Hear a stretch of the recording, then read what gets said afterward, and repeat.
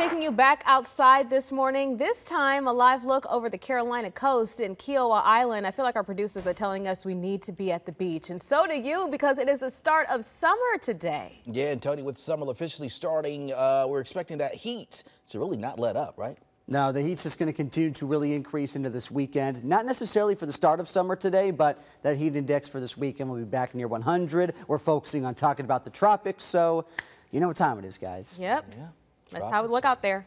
Yeah, it's all going to be settling in. So let's continue to see how all of this starts to really forge on ahead. We are focusing also out into the Atlantic. I want to give a quick check on this again. We're going to talk a little bit later in the show about Tropical Storm Alberto. But just as we look into the humble beginnings of what is still trying to form out in the Atlantic, another system, it's weaker. It's still fighting through high pressure out there. So that's why it only has a 30% chance of formation. But we can see a little bit of that still trying to impact the southeastern U.S. Make sure to keep you guys posted if anything else becomes of this as we just keep going through and through this season. Right now, though, I want to make sure you're focused on the heat because that is going to be a direct impact to us, and that's happening very much so over the next few days. For this morning, you got to love it because it's a beauty of a start to summer. We see a lot of temperatures for our capital city right around 70 degrees. So nice, you know, with those room temperature numbers as we begin this day. The sun's shining all around the rest of the region. It's just going to be a mix for the most part around the mid to upper 60s.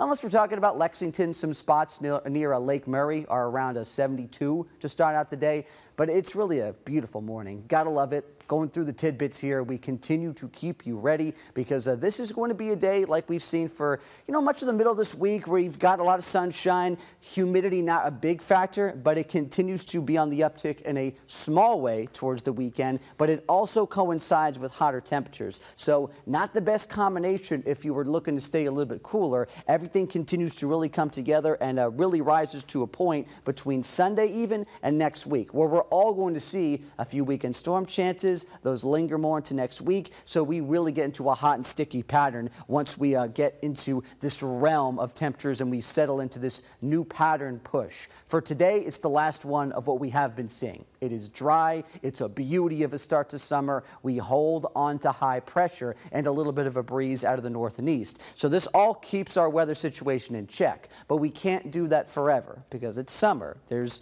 an instability that just wants to find itself back to South Carolina as it does for a lot of the southeastern states. So let's see how it progresses for us as we go towards Friday. Morning hours are fine. We're still really nice tomorrow morning. We could even still keep up with that north and easterly breeze for a bit, but by the afternoon hours, that switches to the south and east. And that's going to be a crucial direction because that allows more moisture up into the region. And once we start to reach peak heating times tomorrow around 92, 93, we're going to be seeing a few spotty storms to bubble up. So watch out for that. Keep eyes in the sky late tomorrow for commutes home, running out to the store, anything you got going on with later Friday plans. Those will fizzle out quickly into the night, but we can still see them try to pop up. So watch out for that again tomorrow. And then we continue to consistently see those little spotty shower and storm chances once we go through this forecast period because all that humidity is going to be back. Temperatures will keep rising impressively each day, and we're going to see mid to upper 90s for a long stretch, at least in the short-term forecast. So please just keep being weather aware out there.